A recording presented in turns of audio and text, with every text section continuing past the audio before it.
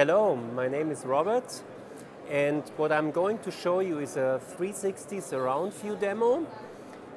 So it's a ADAS system, and before we go into the details, I will explain you briefly the demo setup. So we've got here a car, and around the car there are 4 full HD cameras mounted.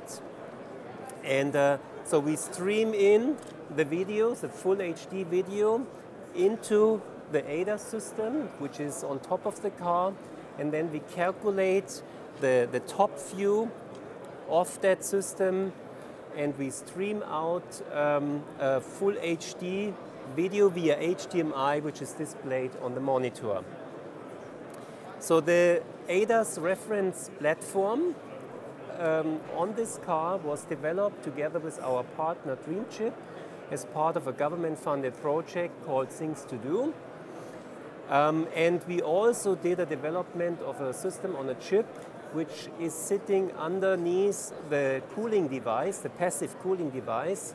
And since it's a high-performance, low-power chip, it does not need any active cooling using a fan or liquid cooling. So basically, the chip itself contains 10 processor cores. 4 out of the 10 processor cores are Cadence Tensilica Vision P6 cores. And so the top view image processing is running on 1 Tensilica core out of 4 because it's so fast.